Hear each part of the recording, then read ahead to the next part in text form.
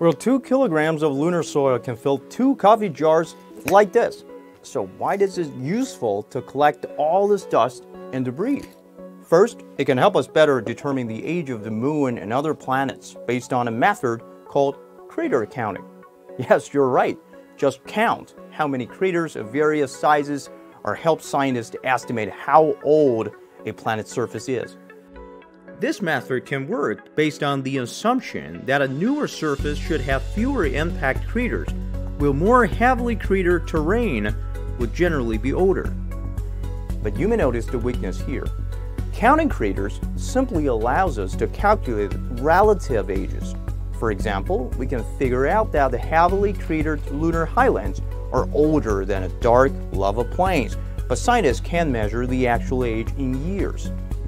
And that's why we need lunar samples, because they can be precisely dated back on Earth using radiometric technology, so that we can use the date of samples to calibrate the results from crater counting. But so far, all the samples brought back by the Luna and Apollo missions come from regions up to 3 billion years old, but we don't have any benchmark for more recent periods, and that gap could be filled by chang'e 5 new samples, because it will touch down in the northern part of the Oceanus Procellarum, the vast lava plains that are believed to be as young as only 1 billion years old. In addition to that, we should be able to better understand the moon's volcanic activity.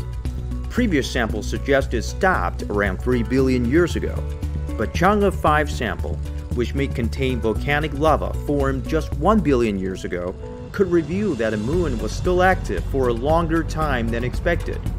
Further, scientists hope the samples will tell us what fueled this thermal activity for so long. Lunar soil also holds the secrets of the sun. Unlike Earth with its magnetic fields as protective shield, the moon has been exposed to the bombardment of solar wind, so particles injected from the sun throughout different time periods will be buried in the different layers of lunar soil. That will give us the chance to learn about the changes to the sun through this history. And don't forget, our research on lunar samples today will be a fundamental for the potential lunar base in the future. For example, we have already found lunar soil and rocks contain hydrogen, which is left behind on the surface by the solar wind, and also a type of mineral called ilmenite. If you put those two things together to react, you can produce water. So we're one step closer to being able to function in space without needing basic resources from Earth.